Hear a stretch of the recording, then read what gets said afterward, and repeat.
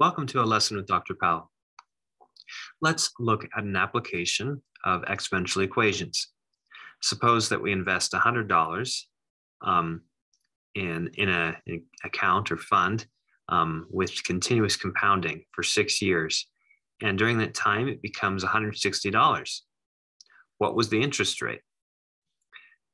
Okay, so continuous compounding means that we multiply the principal, what we start with, times e to the rate times time.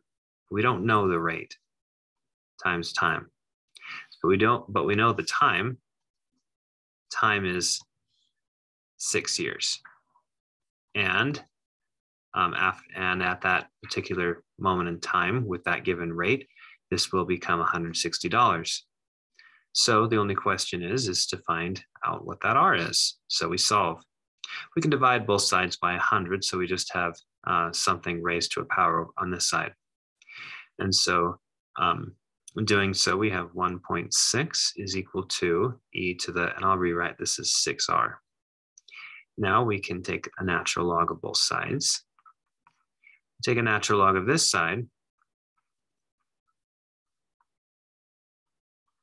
If you put the function e to the something into a natural log, the natural log and e cancel each other out via composition.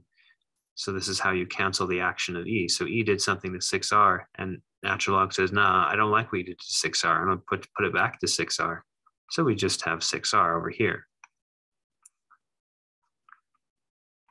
Then we can divide both sides by 6. And r is equal to the natural log of 1.6 divided by 6, which is approximately 0.078, so that the interest rate is 7.8%, because we kind of read this off as a decimal, a fraction out of 100. And so we think 7.8%.